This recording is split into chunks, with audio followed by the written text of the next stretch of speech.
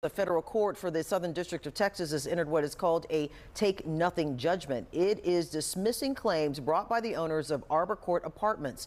That's an apartment complex located on Greens Bayou.